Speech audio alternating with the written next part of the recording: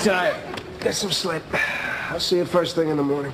No, we can't do it. Who are we kidding? It's impossible. It's true. You can't do the switch. Nobody can do the switch. It was a stupid idea to begin with. Let's face it. I'm stuck with the non-laugher, and that's that. We'll come up with something. Yeah, sure we will. All right. See you tomorrow.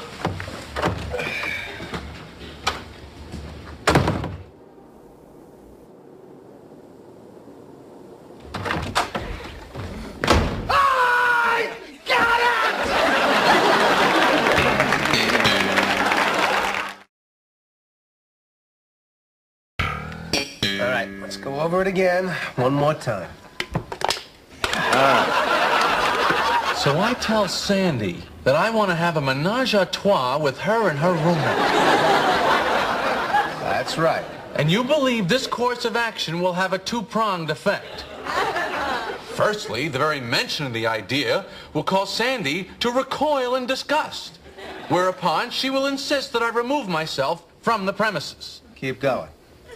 At this point, it is inevitable that she will seek out the roommate to apprise her of this abhorrent turn of events. Continue.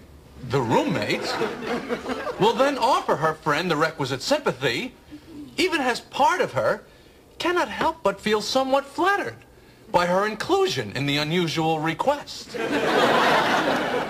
A few days go by, and a call is placed at a time when Sandy is known to be busy at work. Once the initial awkwardness is relieved with a little playful humor, which she, of course, cannot resist, an invitation to a friendly dinner is proffered. Well, it all sounds pretty good. There's only one flaw in it. They're roommates. She'd have to go out with me behind Sandy's back. She's not going to do that. You disappoint me, my friend. Sandy wants nothing to do with you. She tells Laura, if you want to waste your time with that pervert, that's your problem. It's a perfect plan. So inspired, so devious, yet so simple. This is what I do.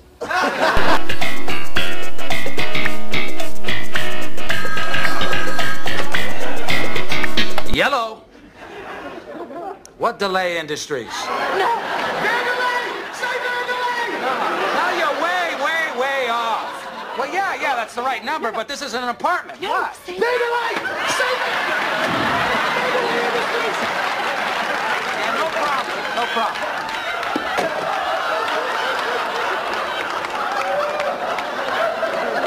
How did you know who they wanted?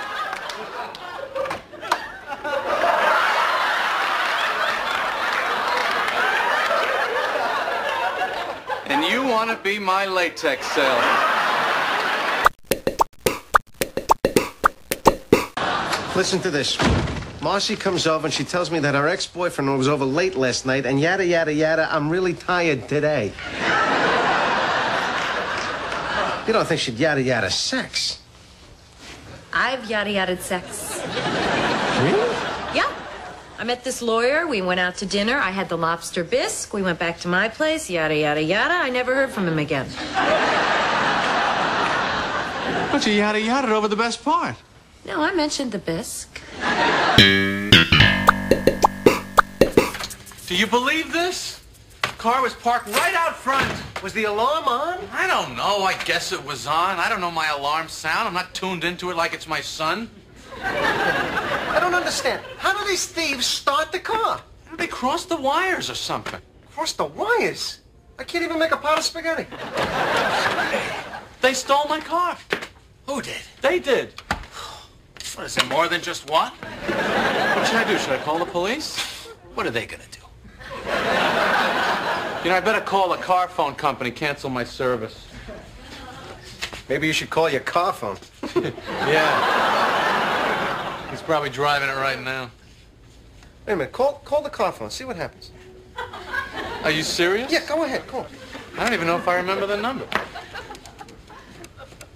What do I say if he picks up? Hello? Hello? Is this 555-8383? Have no idea. Can I ask you a question? Sure. Did you steal my car? Yes, I did. You did? I did. But that's my car. I didn't know it was yours. What are you going to do with it? I don't know. Drive around? Then can I have it back? No, I'm going to keep it.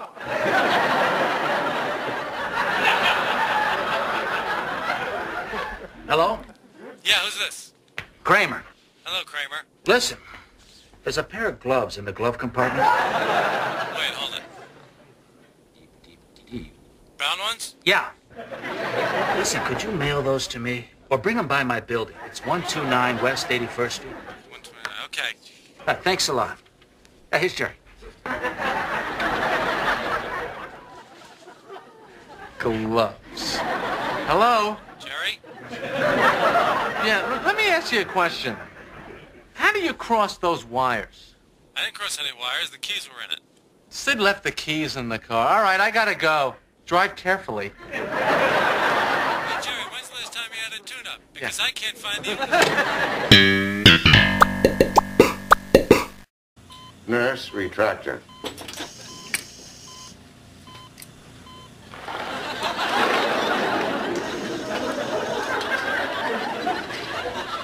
What are you eating? Junior Mint. You want one? No. No, I can't see. Psst. Psst. Get.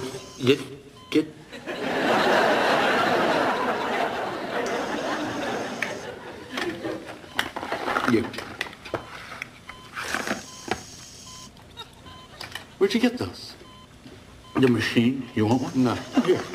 Take one. I don't want one. No, they're good. Take I don't want any. Just take one. No, stop. Kramer, stop it.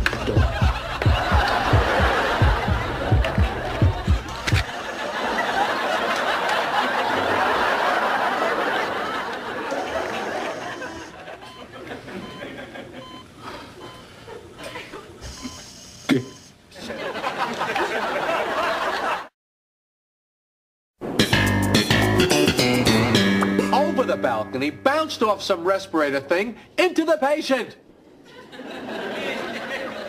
What do you mean, into the patient? Into the patient, literally. Into the hole? Yes.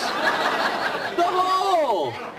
Didn't they notice it? No. How could they not notice it? Because it's a little mint. It's a junior mint. Well, what did they do? They sealed him up with the mint inside. They left the junior mint in him? Yes. Well, I guess it can't hurt him. People eat pounds of those things. Yes, they eat them. They don't put them next to vital organs in their abdominal cavity. Yeah. It's me. Come on up. This wallpaper is very good. My place looks like a ski lodge. Why'd you force that mint on me? I told you I didn't want the mint. Well, I didn't believe you. How could you not believe me? Well, who's gonna turn down a junior mint? It's chocolate, it's peppermint. It's delicious. That's true. It's very refreshing. Ooh, baby doll. Thank you, brother.